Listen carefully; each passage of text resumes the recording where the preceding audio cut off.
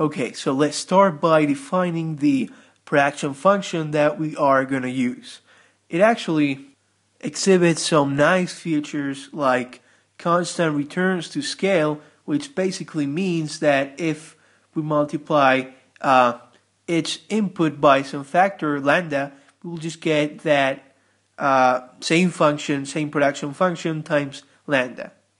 In plain words, if we double the two inputs, we'll just double the output. That's what constant return to scale means.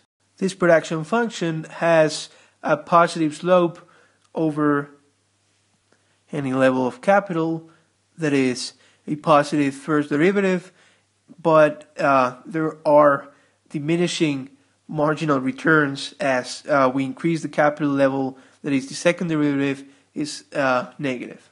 So the slope, even though it's positive, is decreasing. So as the inadequate conditions say, whenever the capital approaches zero, we will get a slope that is almost vertical, and whenever the capital gets really big, then we will have a almost flat slope, with the first derivative being equal to zero, or at least tending to zero. We have three kinds of technology, which we call A.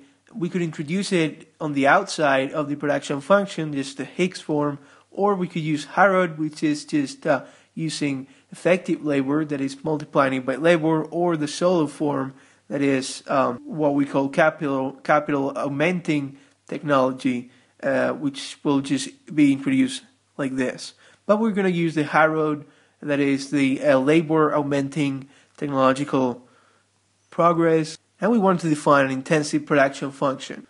That is just we divide every input over effective labor, that is we multiply by this, so we get this is 1, and this will be K over effective labor, which from now on will be denoted by small k.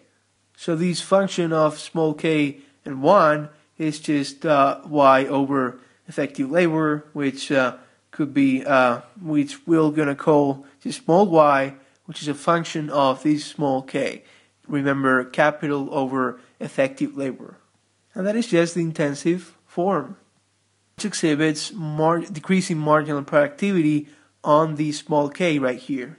So if we plot the new intensive production function, it will exhibit positive slopes but diminishing as small k capital over effective labor increases. And now if we say that 1 unit of production given by the production function could either be consumed or invested, and if all that is saved is also invested, we could say that the investment is just the savings rate times what we produce, the production function.